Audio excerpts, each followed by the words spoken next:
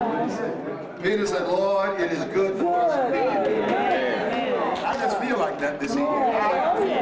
It's good to be here. And I don't know what Peter had in mind, but I know what I had in mind. It's good to be here. And we are trusting and praying that we will be able to say something just cause us to think and reflect back upon the things that we have read about, we've talked about, we have longed to see. And of course, I believe that as we were discussing all of the things leading up to this point here, all of the kings that have come through the valley and gone on, all was leading up to this particular time that we're talking about now. When we had one of the greatest things, or the greatest thing that ever happened to mankind. My subject that has been assigned to me is Nazareth, what happened here? Nazareth, what happened here? Well, one of the greatest, or the greatest thing that ever happened to mankind happened here, in that we had the announcement of the King of Kings, the Lord of Lords. And of course, mankind had been looking for this for many years, from the time that Adam and Eve sinned in the garden up until this particular time. They were looking for the coming of this particular. And listen to him as he talked to this young girl here. And as he talked in Luke, the 1st chapter, the book says, in the 6th month, the angel Gabriel was sent from God unto a city of Galilee named Nazareth. And of course, can you see him now? Can you see him being dispatched by God down to this particular place here?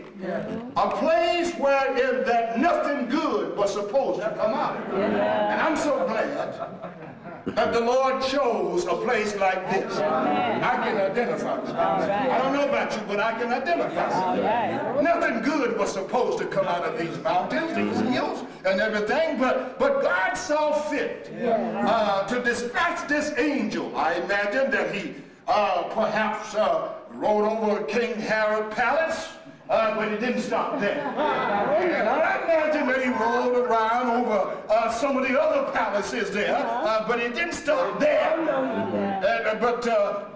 But he had a mission. And now we find that he found this young lady here, and as he began to talk with her, he came to a virgin espoused to a man whose name was Joseph, of the house of David. The virgin name was Mary. And the angel came unto her and said, Hail, thou art highly favored, the Lord is with thee. Isn't that wonderful? The Lord is with thee. The Lord is with thee. And the blessed art thou among women. The angel talking now to Mary. And when she saw him, she was troubled at his saying, and cast in her mind what manner of salutation this should be. She began to ask questions. I'm quite sure, ladies, you understand, or would understand, you're getting ready to get married, and this angel coming to you talking, and she don't quite understand what's going on.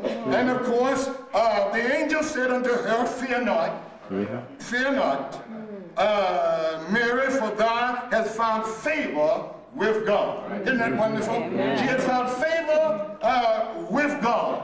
She was just living the life. She was just going about her daily business, just living a godly life. And one thing I like about it, she was a virgin. She was a young virgin.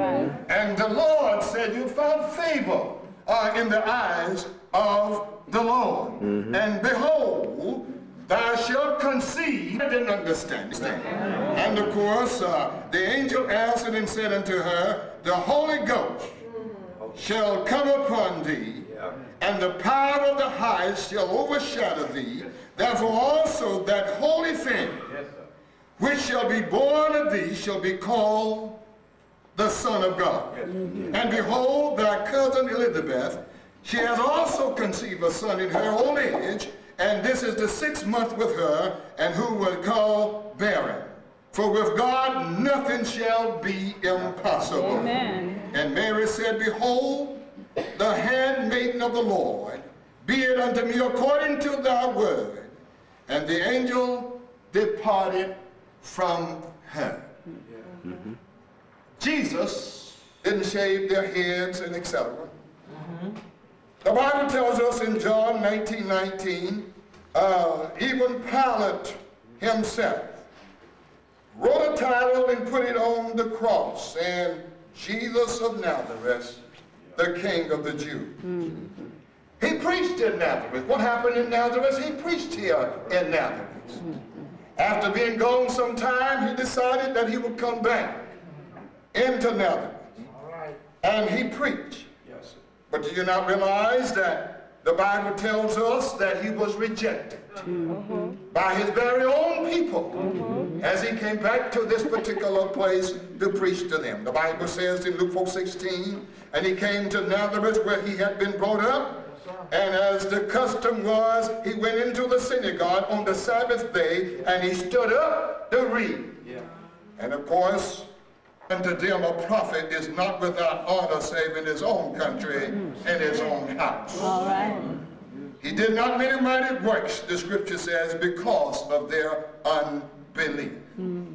But if you will, for just a few moments, since this is Jesus' home and where he was raised up at, as I was riding through the streets there, I just got excited.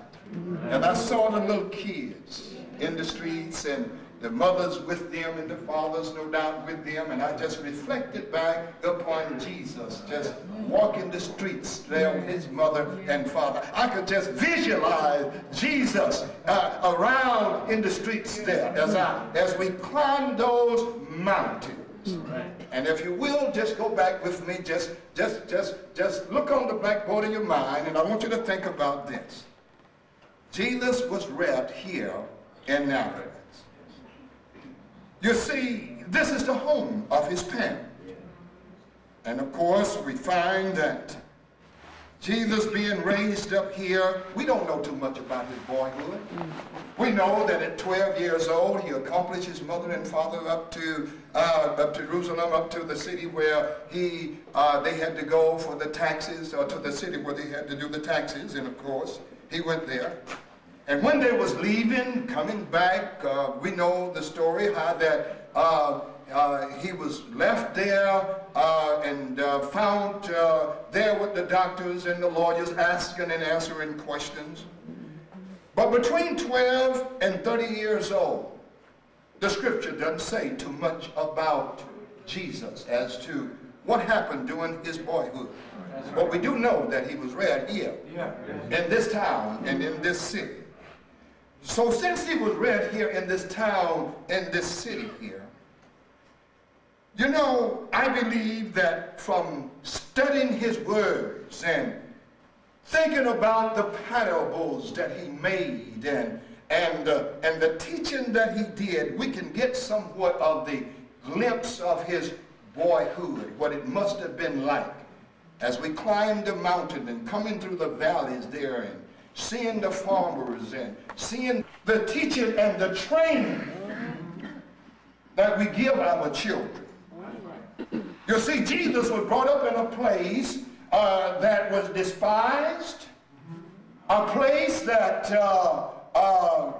was hated. The Jews, many didn't really look too good upon this particular place because it was sitting too close to the Gentiles.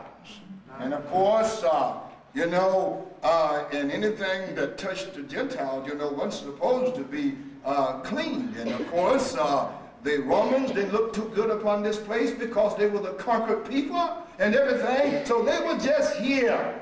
But you know, God saw fit to do the greatest thing or make the greatest announcements that have ever been made. to mankind to make it right here. And I believe that he did it for a purpose.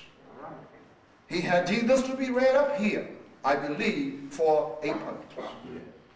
Had he been born in the king's palace, or had he been born, read up in the king's palace and everything, some of us may not be able to identify with him. But the fact that he was read up in an obscure place such as this, then of course, many of us that otherwise perhaps could not have identified with him, can identify with him. Amen. Jesus of Nazareth, the announcement of his birth happened right here in this place. He was read up here in this place. And many great things happened here in this place. The beginning. When he left this place, he went out to change the course of this world. But his training was right here. And I want to say this. This is the point that I want to make.